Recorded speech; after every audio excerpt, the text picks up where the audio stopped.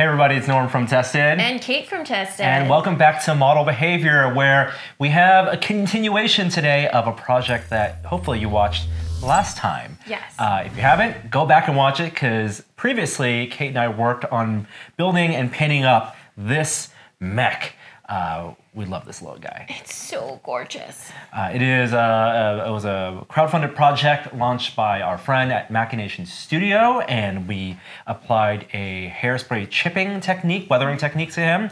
And at the end of it, we thought, well, he looks great by himself, and a lot of the models that we build look great by themselves, but it's also fun to put them in scenarios. Yeah, I think that a lot of people who build models or collect figurines end up with the problem of, okay, they're all just sitting on a shelf. But it's nice to find a way to create a little environment to help show them off. Yes, an environment more than just an acrylic cage. Yes. Right, a case. So one of the things we're going to do is use today's episode to experiment with water, water effects. Specifically, how you can use acrylic to make some wave effects for all different scales. We did a little experimenting. We used some urethane resin. We are going to try a little bit of silicone addition here and see what we can make a splash with. So like last time, we did a little bit of preparation beforehand of the boring stuff, which is the pouring of the resin. So Kate, what do you have prepared over there? Well, this was our test piece. I took a piece of blue acrylic and I built up walls out of foam core. I poured some resin in about 1 inch deep, and when I broke the walls off, I sanded them down smooth. And here we are. We're going to, we mounted this little ship here, creating some wave effects. What do you think? I think it looks great. This, for the record, is a smooth on. It's a Crystal Clear 202. It's something we've used in the past before when I worked on those underwater dioramas. So something with a work time about 9 minutes or so. It's pretty fast. It gets really warm. Right, which, as you can tell, there are bubbles here. Normally, if you don't want the bubbles, you have to put it in something like a vacuum chamber, get all those out. But since we were going to be making water effects with waves, we kind of thought, why not? Just leave them in. Yeah, we're not going exactly for a cross-section or a big, deep diorama here. Right. What we want is the surface effect. And before we started, we'd considered, well, we want something clear, but we also want the color of water, so we need to tint it. And you came up with this ingenious solution of not needing to tint it, but using an acrylic base that already has a color. Exactly. I considered just painting a piece of wood or something, but I came across a piece of blue acrylic and I thought, well, the resin will already just stick to that, and it really sells it. It comes shining up straight through. Is that like why the ocean is blue anyway? It's just reflecting off of the sky, right? So this is just the bottom of the ocean. It looks great, and of course we'll be covering it with a variety of different materials. Right. This model here is just an off-the-shelf Mass Effect chip I had at home, a die-cast model, and we'll be using this as our first test piece, just to experiment. And then for this character here, what we have is a slightly larger but very similar piece of cast resin. And this is, on the bottom, also reflective. Yeah, this is a mirror finish blue acrylic. So as you can see, it's much more luminous. You can see just the light bouncing right back out of it, which I think will add some really cool effects. Say you put this on display, you have a little light next to it, it's going to really glow. Yeah, I can't wait to see what that looks like. Bouncing light off the bottom of this up, it's going to get you interesting effects. You'll also notice that we're totally okay with the bubbles here. That's I assume where those poured right down here, because that kind of fits where this character can live on top of. And you've tapped some holes here. Yeah, I just drilled a few holes just so his feet would register in. That way we can actually keep this model somewhat temporary. Like, we can put it in here to display it, then we can remove it if we want to. Yep, and we'll remove it right now for the very first step. What type of wave effect are we going to do? What type of materials are we working with today? So we have 2 different kinds of silicone that we're going to try working with. First is a very simple, just tub and tile clear caulking, silicone caulking. The thing to note about this is that it takes quite a while to cure. So it's very cheap. It's like $3 at the hardware store, and we'll just push it out, move it around with a spoon, see what kind of general water surface effects we want. Then we're going to use the Smooth On Sil-Poxy, which honestly is almost identical in like chemical makeup as the other stuff, but it has a working time of 5 minutes and a cure time of 12 minutes. Because it's supposed to be used as an adhesive. Exactly. It is one of the only things, it's the thing I use if you need to bind rubber to rubber, that's what it's used for. So this, we will do a few little odds and ends here, like say maybe some water splashes. What's cool about this, you can just work it out on a flat surface, let it sit, pull it up, and you have ready-made splashes. Silicone will only stick to silicone, Yes. so you're making water accessories. Exactly. Awesome, awesome. So the first thing is the clear caulking. Do we need to fill up the whole thing, or are we working from the inside out? What do you think is the strategy here? You know, I'm thinking I would work in small groupings. I like to do that. I don't like to cover the whole thing before I know what I'm dealing with. So I would put a bit of a pile here away from the holes and see how far you can spread it. If you notice you like it thicker in some places, then you know you can add a little more here and there. The biggest thing here, make sure not to get any in the holes, otherwise his feet won't go in. Yeah, and what I'm gonna try to work with the bubbles here and assume that's kind of a splash already. So maybe I'll start from here and move out, right? Because I want to create cresting waves that are gonna move away from the character. So let's cut this open and get some of that on this clear resin.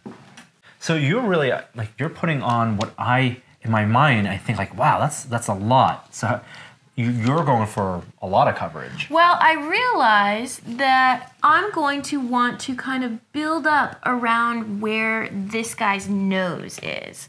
I want it to feel like he's already starting to make contact. So I'm going to try and, towards the ship, go maybe a little thicker. And if I find that it's just too tall and I don't like it, I will spread it out and move it around to the rest.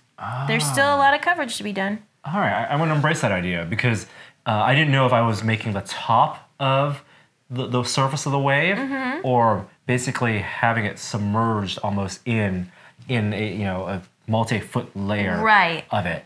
So I'm gonna think of it more like, well, cake frosting is what it looks like right now. Yeah. And the beauty of it is it will dry clear, so all that blue will still show through. Something about this that can be slightly difficult is that when this is done, the color will be completely different. It will be transparent instead of opaque white. So you're kind of trying to anticipate what this will look like. Something to keep in mind is the areas that you build up, you will now be able to see through to the layer underneath, which actually is kind of neat because that's what water is. You're feeling the layers of that, I guess. I didn't even think about that. Yeah, because as I'm smoothing over, like it reads to me as smooth, but actually I'm going to be seeing layers. And I care more about topography of this right now. Don't worry about the color. Like, don't worry about, does it look like waves? Does it look like frosting? Does it look like it's just going to be clear? Color will come later. Yeah. Just keep an eye on the shape. What do you think, Kate? I think it's looking really good, and I think it's one more instance where we could do this forever. Yes, we need that deadline. We the ticking time of the oven. The bake must continue. All right, so we're going to let this caulking sit actually over a weekend, come back to it, see how it looks when it's all gone transparent, and then move on to our Sil-Poxy. Yes.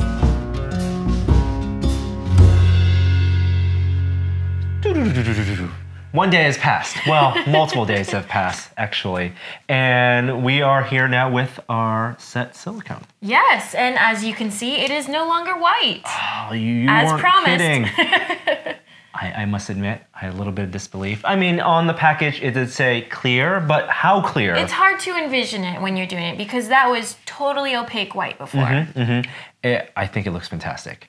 We came in this morning, turned on the lights, and I think we were both just really awestruck at the transformation Definitely. of that. Now we did approach it differently, right? You put way more silicone and edge to edge, Right. layered it up, and that looks like turbulent waves already. I definitely wanted it to look like there was some activity in the water that was really churning it up. And I think I got some of that. A little bit of that spiral going in. And I was afraid of making it too opaque and not getting that reflective base, but that reflective blue still shows. Definitely. Something I've noticed is that there are some cloudy bits. Do you know if you feel like that might go away over time? Or? I believe that is going to be the way it stays for two reasons. One, those cloudy bits happen where you can see there's a lot of material, so there's just a lot more there. And two, the way that this silicone works a lot of times is that it's an air-cured process. So there's no air getting in there. Yeah. If it is uncured under there at all, which I don't believe it is, I think that's just sort of how it's going to set. I believe that'll be how it stays. But I like it. It's kind of what we want. It breaks it up. Yeah. And the waves have the foamy parts at the top. Right. And so we do want to add a little bit of color. And so that seems to be the next step. Yes. I have already been practicing a little bit of our painting technique. What we're going to do here is we're going to take our Sil-Poxy, which again is pretty much the exact same silicone that we used here, only this cures much faster. Okay. We are going to take a little bit of it, mix in some oil paint with white, and then we're just going to brush it on top. Like imagine you were dry brushing this with a regular paint, only this will ensure it actually sticks to the existing silicone. That becomes the medium. Yes. And oil paint, it's not silicone paint. We could have gone with silicone paint. Yes. In my experience though, I've done silicone painting professionally, and this is how a lot of people do it. Oil paint is essentially some of the same stuff you're going to find in, say, like silicone pigment, only it's much cheaper. You only need a teeny tiny bit mixed in. It does the job great. And it doesn't get everywhere. It doesn't get everywhere. Because silicone pigment can really just be all over your hands all and over clothes. Everything. You're like, how did it get there? It's only supposed to stick to silicone. Yes. Okay, so let's mix up a batch so we can show exactly how much of our oil paint we want. So this has been my little mixing block. I'm sure a lot of you have things like this where you end up with a scrap piece of something that just becomes your palette. So I'm going to take, you can see here we already have a dollop of oil paint. I have used this same dollop to do a bunch of previous stuff, and it is still quite large. So that is just how little paint you need. So I'm going to put up a big chunk like this. And remember, this stuff has a working time of about 3 to 5 minutes, full cure in 12. So you kind of want to be somewhat fast. And it's not an AB mix. Not at all. It's just air cured. Air activated. So I'm going to take a toothpick, and you can see just how little I get on here. I kind of get a little dollop on the end. Wow. And as soon as I mix that in there, you will see the whole thing transform white. It really doesn't take much at all. Yeah. Just make sure you get it all in there so that there's no clear bits left. Not that it would really hurt your piece. Now you can choose whatever opacity you like. I can still see through this a little bit. I'm going to add just a little bit more. See how that goes. And again, if you put this on, you find you don't like it, you can use an X-Acto to peel it back off. Or you could put another layer of clear on top of it to, you know, make it a little cloudier again. Are we treating this like a paint, or are we also treating it like material? It's a little bit of both. So the thing that you want to keep in mind, I've been using just an acid brush. I take it and I dab it in here. So again, imagine you're dry brushing it, where you want to get it on your brush, but not too much. Stipple it a little. And then you can sort of start to brush it over your material. Now, as you see the way it performs, it might get thicker in some spots. I try to be really light. And what's cool is that if you kind of stipple into the underlayer a little, it adds just that little bit more frothiness again. So your brush will start to, you know, build up with material after a little while. And you might need to throw this away and get another one. That's why I use acid brushes, which are pretty much disposable. Dime a dozen, yeah. You probably want to avoid using a really nice paintbrush unless you have something quite poisonous to break down the silicone afterwards. All right, so we're gonna dry brush some silicone. Yeah. Make sure to hit all of your peaks. Treat it like you were dry brushing it. Anywhere where you would think that there would be some white frothy bits on your wave, that's where you want to hit. And also keep in mind how much blue you want to see through. If you do it too heavy, you might lose a lot of your blue shining through. We're taking away the transparency that we have, and we're creating, you know, opaque little surface bits. Happy little waves. Happy little waves. That's what's neat about this, is that just by brushing it on top, you're naturally going to hit those high points.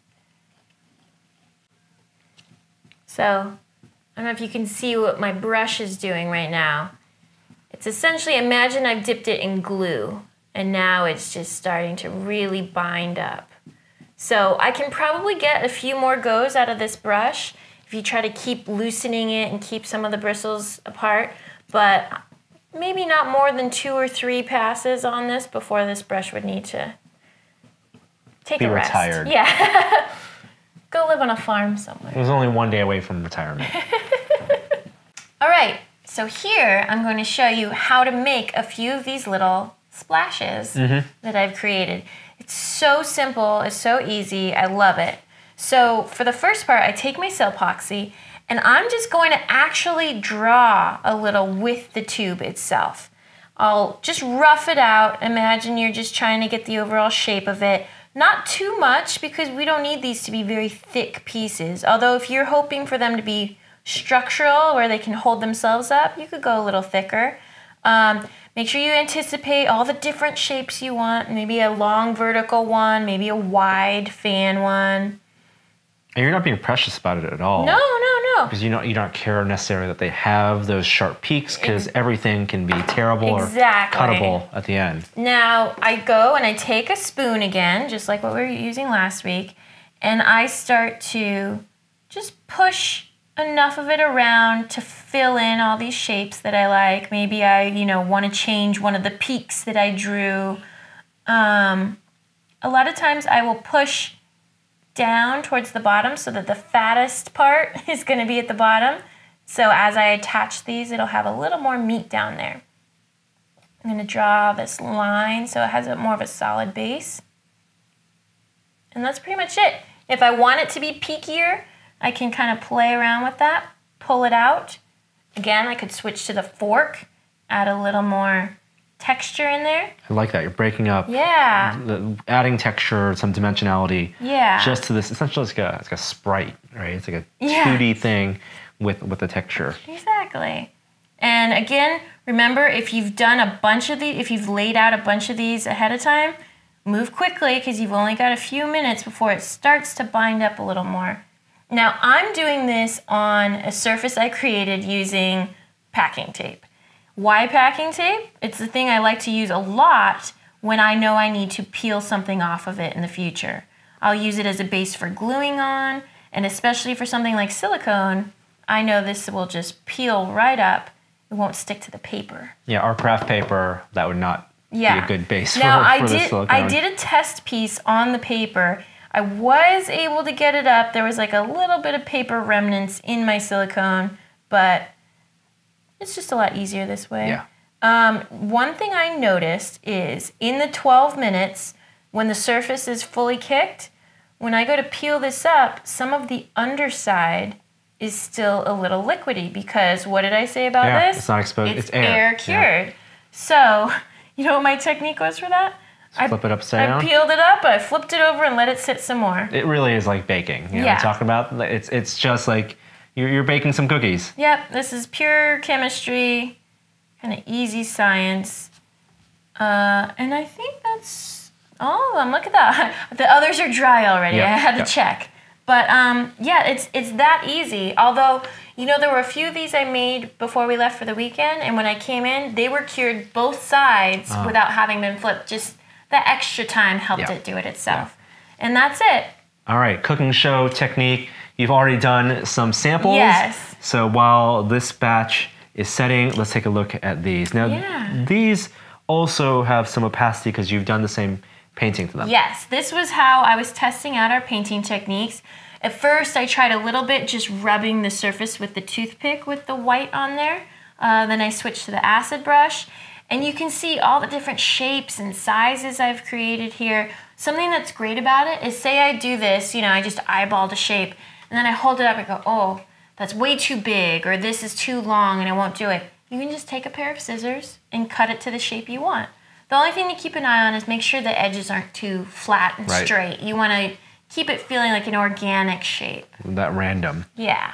So applying these, how do you go about applying, and what's your creative and artistic? You know, something that I wanted to do, so from my angle here, I was taking, say, something like this, where this is the top. This is what I've painted. It's the most geographically, or what is it, topographical. Interesting. Yep. And I instinctively went to put it on like this because it's facing me. And then I realized, oh, wait, that means that the most painted side and the most textured side is actually facing away from the front. So you might have that in mind. Which direction is it going to face? Luckily, they're mostly clear, so it doesn't really matter front versus back. I would like to try using hot glue as just putting tiny dabs just to grab the base of it. Now, my plan is we're going to use hot glue just to tack it in place. It probably wouldn't be very structurally sound. If I pulled on it afterward, it might come out, but it would just tack it in place. And then once we have them built up the way we like, we'll add a little more Sil-Poxy, and that will, again, glue it, because the only thing that sticks to silicone is silicone. And that's like the very purpose of Sil-Poxy. Exactly. An adhesive. So right now, I think the best step is let's grab up a bunch of pieces, see what you want, where you want it, maybe trim some into, you know, the shape you need, and then we will start gluing them down. Awesome.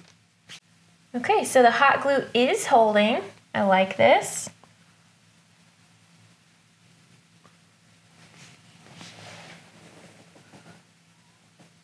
See. What's also nice about the hot glue is that it essentially just disappears. It blends right in, you know? I'm going to use a slightly fresher bit. As the hot glue starts to cool down with the air, it's less sticky. Yay. Yeah, this allows me to let it sit in place, get exactly what I want, and then I can go through and put in the Sil-Poxy to really grab it.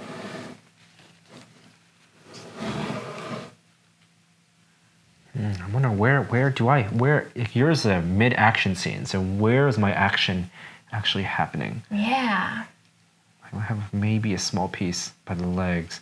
And something to keep in mind is, okay, let's think of your story. Yeah. Has he been walking through this water?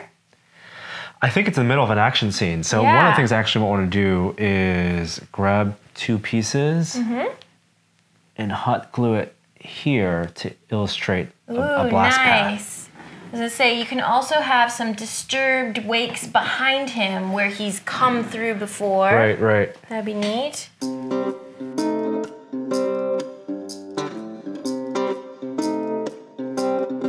Something I'm having a little bit of problem with is propping up my waves because they're flat. And so Kate had the great idea of using some rigid transparency paper just as some support. I can cut out a small piece and bend it in half and then prop it underneath one of the pieces of the waves.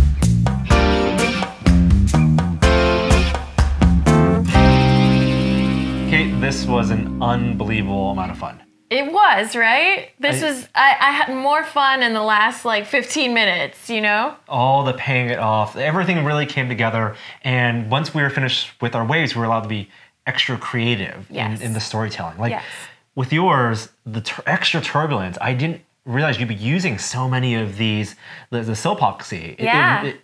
Without it, it looked like it was turbulent, but with it, it is a crash. It is, right?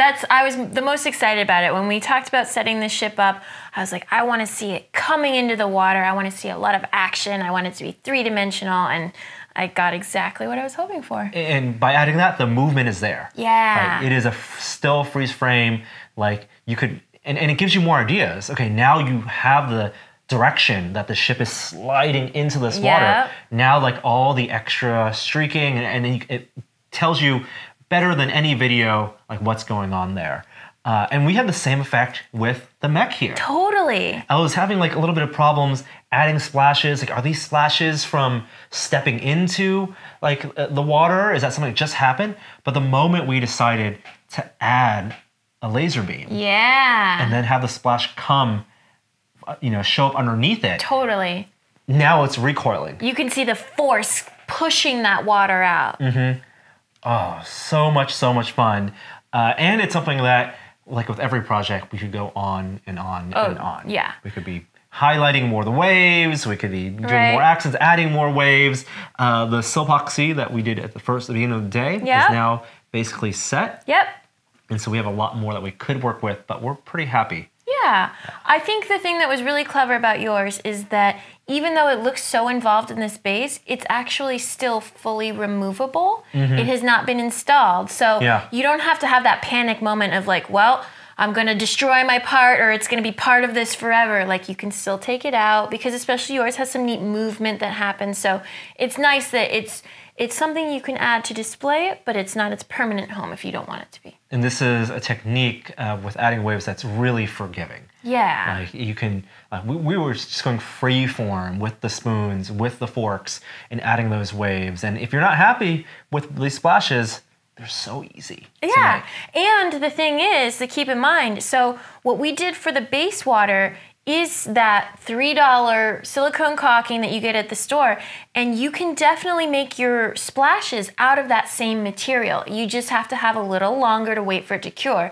But this is definitely a very cheap option, something that can really give life to it without spending a ton of money. Because again, you can do it on any base you want. You can just paint a piece of wood or cardboard, whatever. Yep. I know we have the full acrylic here that clear stuff. And yeah, it looks great like this, but it could just be 1/8" acrylic with some reflective backing. Totally. Well done. Awesome. Thank you. Yeah, good job.